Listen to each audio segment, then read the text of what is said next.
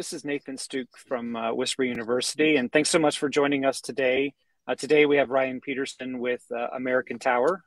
Gotten to know Ryan quite a bit over the past couple of years, and I'm excited to have him on the call with us. As you may be able to see, I'm on the road today, so we have pulled over. I'm not the one driving, but we'll see how well mobile internet works for this. Hopefully it works well. You have good service. The other thing you'll see is that I'm kind of missing something. You know, now that I'm on the road and I have this camera right in my face with my laptop, I managed to kiss my door of my Tesla in the garage. I turned around, no blood, no nothing, didn't even hit my lips. Just now I got to go have my tooth fixed. So I feel very conscious about having my tooth missing and out of my mouth, but hopefully everybody can look past that. And we just appreciate everybody being able to join us. And so Ryan, tell us a little bit about yourself. What's something interesting, something we may not know if we were to say, like, read your resume or something? Yeah, well, appreciate joining here, Nathan. Yeah, so just something you may not know about me is I started with the company right around 9 years ago. Candidly, I had no idea how the wireless industry worked. You know, as a lot of people, you drive down the street, you see a tower, and you think, oh, it's got to be an AT&T owned tower, or Verizon owned tower, and whatnot. So, yeah, just came into this business very green, but that was 9 years ago. So I've been able to kind of go through it. But yeah, so another thing you may not know me, I did my grad school in Italy. I was out there for a year, so wow, I was able to learn a little bit of Italian out there while doing graduate work. Cool. Yeah, cool. And what was your degree in then? What did you do? It was my MBA in leadership development. Okay. Yep. Oh man, I should have thought about that when I got my MBA. Like, where in the world would I want to go to do this? That's awesome. I was looking all around, and it was actually through the University of Iowa, and they had a 1-year program out in Italy, and I applied to a bunch of different schools, and you got to be a fool not to take this opportunity to spend a year in Italy and get an education. Yeah, so it was really great experience. That's so cool. That's so cool. Yeah. So when you started with American Tower, did you start driving around like this all the time? Where you're always looking up at the towers? People make fun of me for driving like that. I'm always looking at towers. Yeah, that's how it started. It's really funny because you don't really notice them until you're in the business. You know, obviously you drive down, you do notice them. And even with my son today, I'll hey, what kind of tower is that? What kind of tower is that? Self-support? That's a monopole. It's a broadcast tower. Right. Thing's about 1,000 feet tall. It's a broadcast. And he loves it. To kind of play a game with him where to identify which type of tower and if it's our tower or not. Because we have an app where you can see where our towers are as well. Right. Like, that's not our tower. Don't awesome. Look at that tower. No, sorry. That's a totally different I Spy game than I've ever thought of playing with my kids. So it's where I'm at. Ask me 10 years ago if you thought that's where I'd be. Yeah, right. But I love it. Yeah, so I really enjoy it. So leading up to your time at American Tower, how did you get there? What did you do? How did you land at American Tower? Yeah, so I'm originally from grew up in San Diego, so I was out there working, and not to go into too much detail, change the situation. I was looking for new opportunities, and I had a friend living out in Boston, had an extra room at her apartment, and I just picked up and moved out. Just not pursuing American Tower per se, but just moved out to Boston. Needed to change the scenery, and then enjoyed the summer when I moved out. And then came fall time, it was time to actually look for a job, be a potentially a adult, and just came across American Tower. And I just as I read more about it, it was just very interesting. Obviously, I had not as much knowledge as I do to this day about the industry, but it really was. And then I started off as a project manager initially with American Tower, and that's where I really cut my teeth on it. And that was probably the best route to take because I really learned the operational side of a tower company to really have to understand the background. And then was in that role for a couple of years, and then got recruited over to the sales side, where I've been the last about 7 years or so. Yeah, that's awesome. So when some people say they need to change the scenery, you know, they talk about painting a room a different color or moving the furniture, but you said, okay, I'm moving from West Coast to East Coast. And I mean, that's a major change. That's huge. Weather, everything. So congratulations for being willing to do that. Yeah, I've been known to jump around. I did my undergrad in Chicago. I lived in Kansas for a few years doing other things. So I'm known for typically just picking things up and going, and I love experiencing new things like that. So it's really cool. Yeah, one of the things I've really enjoyed working with you is that, early on when we worked with American Tower for, it's been I think our first American Tower was maybe 13 years ago. It felt like every 6 months to a year, our sales rep changed, right? It was the new person. You're like, oh, I have to get to know this new person. But we've been working together for almost 4 years now, and maybe even a little longer. So it's been really, really nice to have, once you understand our wireless equipment, once you understand what we're doing, then I don't have to re-explain it to the next new person that's coming in. So I think that's a change that American Tower made that was very welcome. Right? They made it very stable for wisps specifically, and what they had. So what other ways have you seen that American Tower is trying to help broadband providers provide broadband that's so desperately needed now? I mean, I just think we just look at a portfolio. So right now we have, give or take, about 43,000 towers across the U.S., and I'd say 60% of those are in suburban or rural areas. So it's really just focusing on those sites, understanding we do our best to be proactive about understanding where the funding's coming in, where our WISPs are looking to go. Obviously, it's rural areas at this point. They're not trying to, you're not looking at downtown Chicago. We're not. We understand that, and so it's just developing programs that make sense for both sides. We're not going to, obviously, with a larger carrier, they're used to paying certain rates, they're used to certain structures of a deal. And again, going to, taking a little step back here, is that's the reason I was actually the first one within our company that was solely focused on our non-national. We call them when I refer to national, I mean, like assume the AT&T, Sprint, Verizon, used to be everyone. They had the sales reps had everything, but I was the first one they brought in to solely focus on what we call our vertical business. So it really is just understanding that business. To your point, you're right. Every 6 months, at a new sales rep. So that was really one of the biggest steps we took, is saying, hey, this is important business. This is critical business. We need to really start to focus more on this versus, the other guys. Obviously, all business is important to us, but it's putting people in places to address the business. Right. And that's a shift I saw for sure. Other large tower companies. I remember working on a deal with one of them that I was trying to get on one tower, and he was busy working on a 330 tower build for Verizon. So, of course, I mean, I don't fault him. Of course, I was put off to the bottom of the list, and took us 6 months to get our notice to proceed and all those things. And I really, really like how you guys have said, no, we are WISP focused, WISP centric, and now we're here to focus on you. We're not distracted by a national carrier. Given the fact that you got your MBA, anything take away from your business school that has helped you in the role that you're in? I know when you think of a salesperson, you're like, yeah, but that's not a business person. But wait a minute, you have to understand my business and understand what's going on. What are some of the things that you've been able to kind of apply to your role here at American Tower? Yes, I think a lot of it is just understanding a business model of a customer.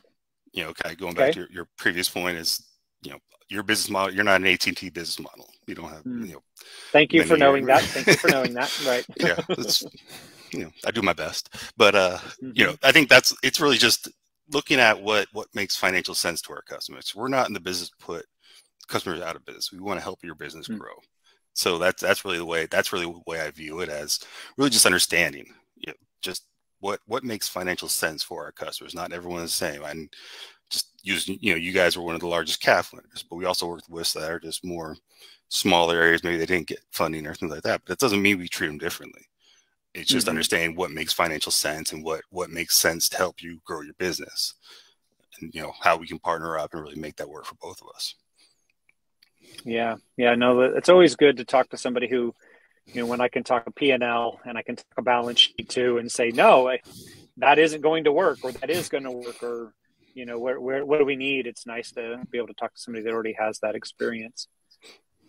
So you get to talk to a lot of different WISPs, and you see some of the national carriers, and not as American Tower, but as Ryan.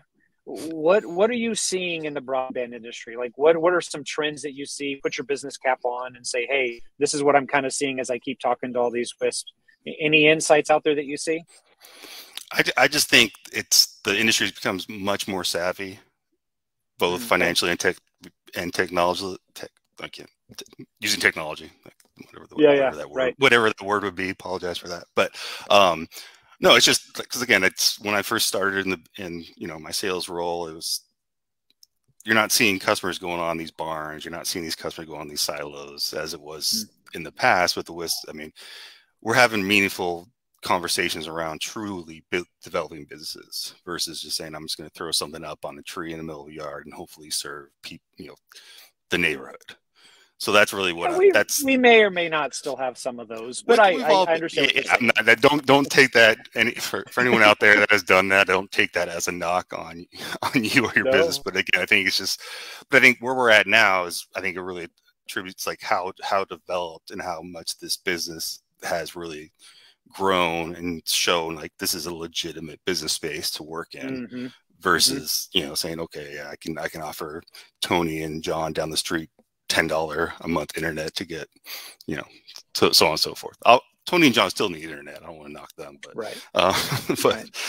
Yeah, so I think that's really what that's what's been a great part of my role is just seeing the advancement in the industry through the last, I'd say probably again 5+ years. It's really truly developed into a meaningful and substantial business. Yeah, and I'll say it so you don't have to get in trouble for it. Growing up, right? We're growing up as an industry, and there was nothing wrong with where we started.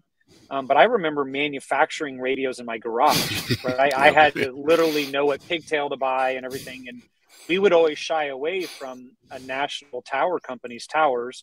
We would, instead of getting on a 300-foot tower, we'd get on a 120-foot water tower because I could get on it for free or exchange a service.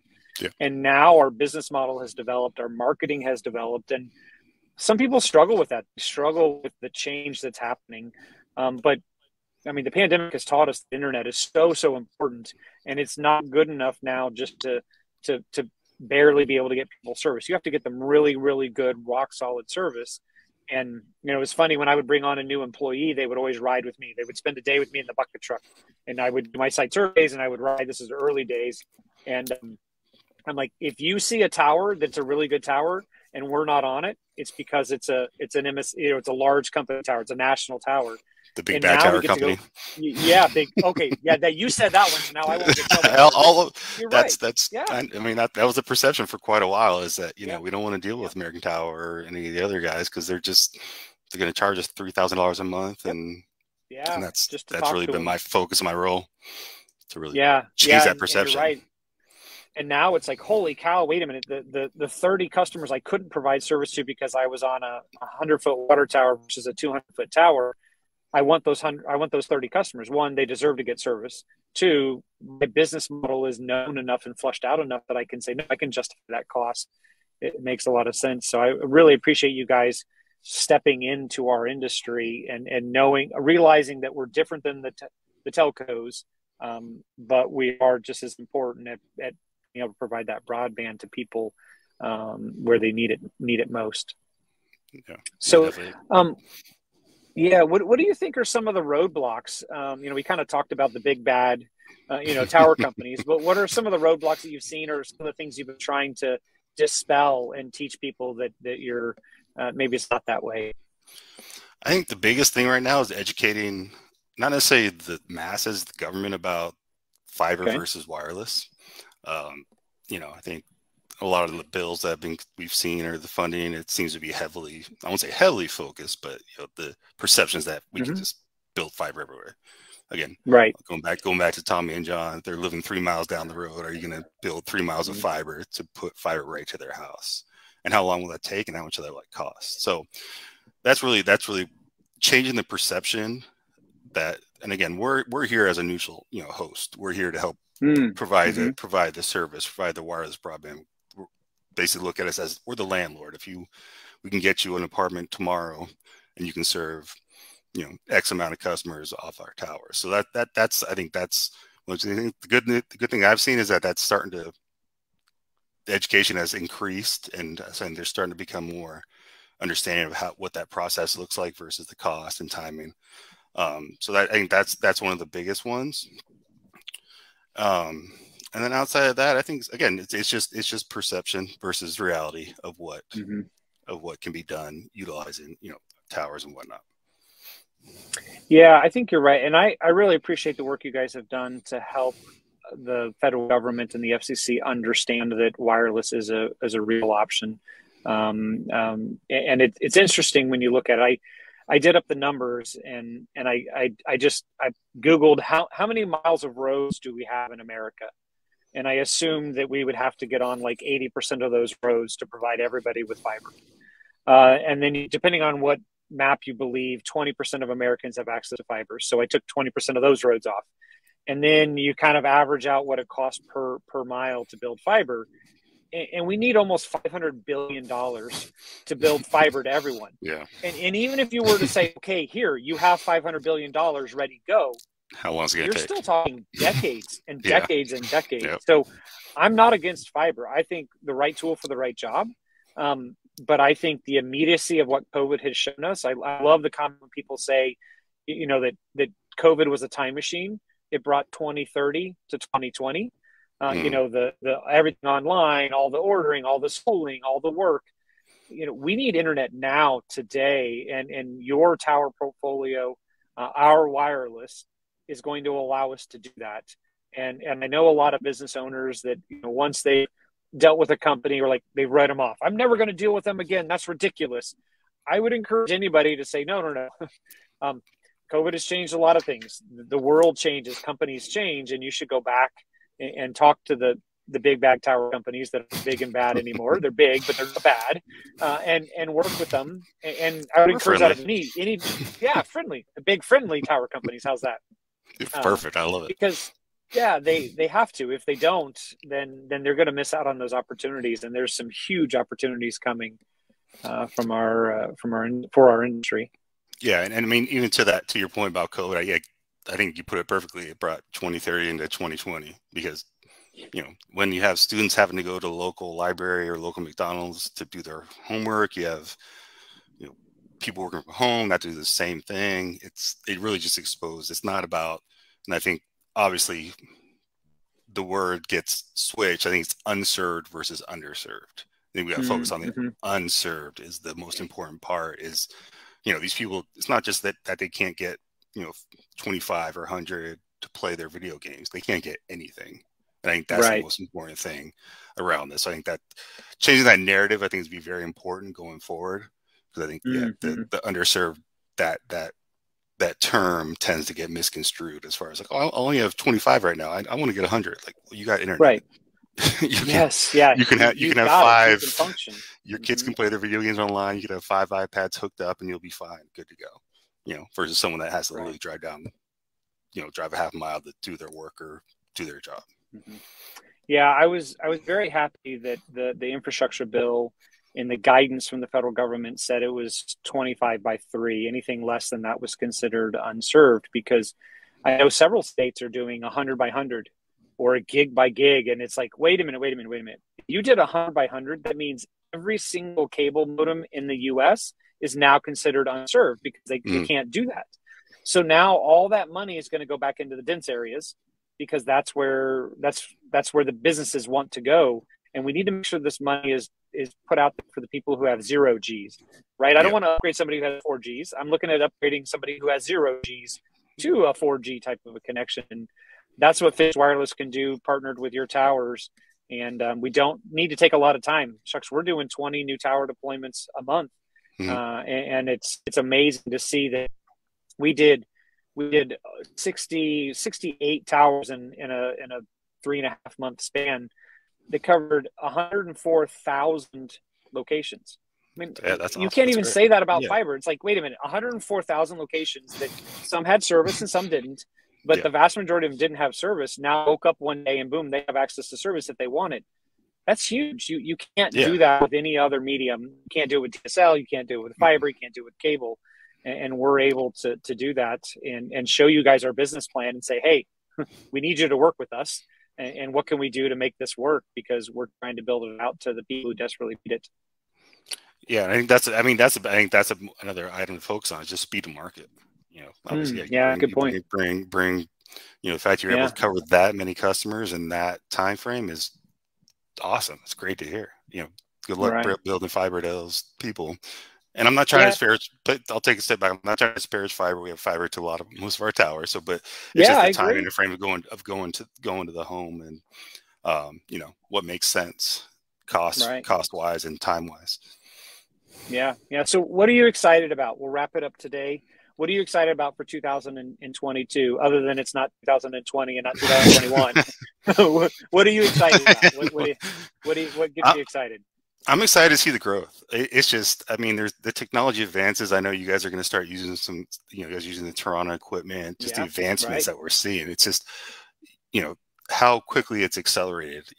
Again, I'll go back to, I probably started working with Wisp about, 6-7 years ago. And where that is from then to now is amazing in my mind. It's awesome. Like, it's just the accelerated growth that we're going to see, and it's continue with RDOF, and the new bills are being signed, and it's going to benefit everyone.